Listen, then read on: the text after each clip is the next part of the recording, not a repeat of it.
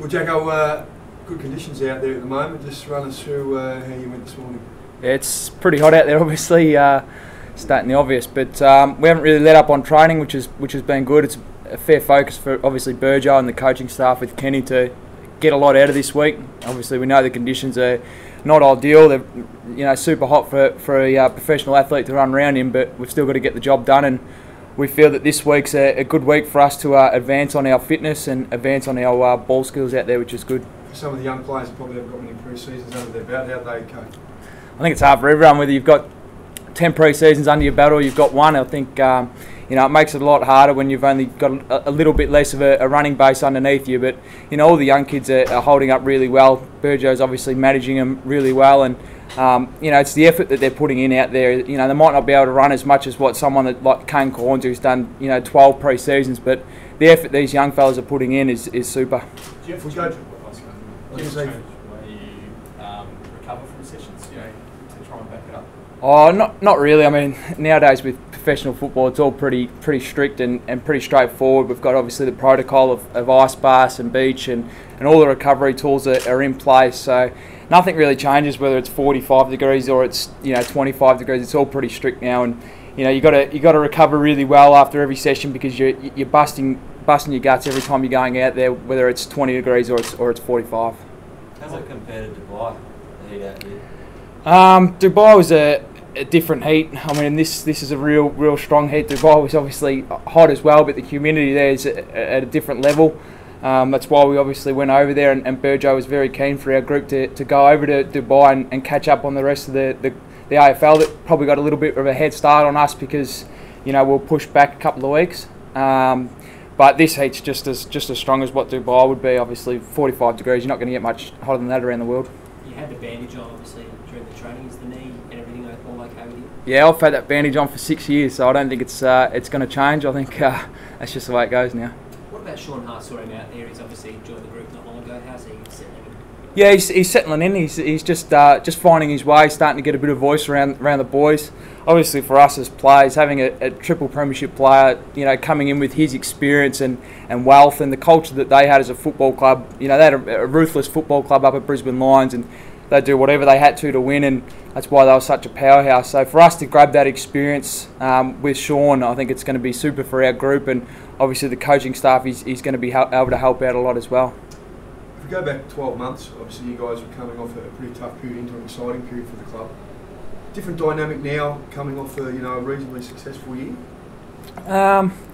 It's a tough question. I mean, people ask whether it's different, but for us as a group, we still haven't got where we want to go. We've still got a long way to go, and I think us as a group, we're not satisfied with what we dished up last year. Obviously, we're very disappointed to go out in that last game, and probably thought we had a bit more to offer. So for us, it's just been about working hard.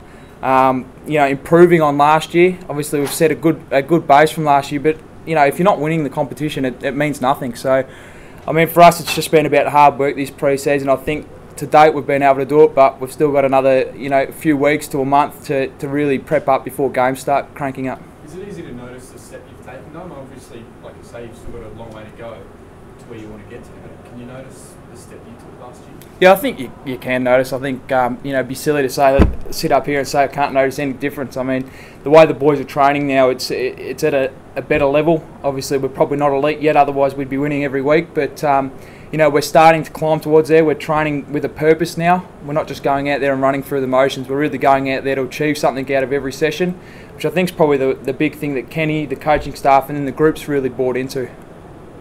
So what is the target then? Is that higher than 6 on the table then this season? Or? I don't think you put a number on it. I think you go out there to win every game that you possibly can, and we'll do that from week to week. Yes, it sounds boring, but that's what we'll do. We've still got a pre-season to get through at the moment. We've still got another couple of months of pre-season before we head into the practice games, and then we'll be going out there every week to win every single game. How's the back line looking? Is there any guys you think they're a chance to sort of force their way in there this year? Yeah, I think the back line's going really well out there at training. We're competing very hard, and I think we've got some young kids coming through that are really pressing for spots, which is good because it's pushing everyone else around to get better, which I think that's when football clubs become good, when the bottom tier players that are probably playing in the SANFL that are pushing the main group. And you get a real strong competitive nature in the group, and if you don't perform on the weekend, then you won't play the week after.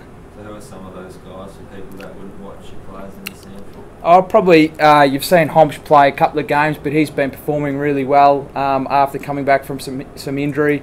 Tom Cleary, who's a young fella that no one's probably seen yet, but there's been a little bit of hype. He's training really well. And probably Jarman Impey, who's a first-year drafty that we picked up. He's also been super and very impressive. So we've got a fair bit of depth down back, which is exciting. Just finally, mate, on the tennis, Thanasi, I'm not sure if you got to watch him last night, but it seems like Port sort of claimed him as one of their own.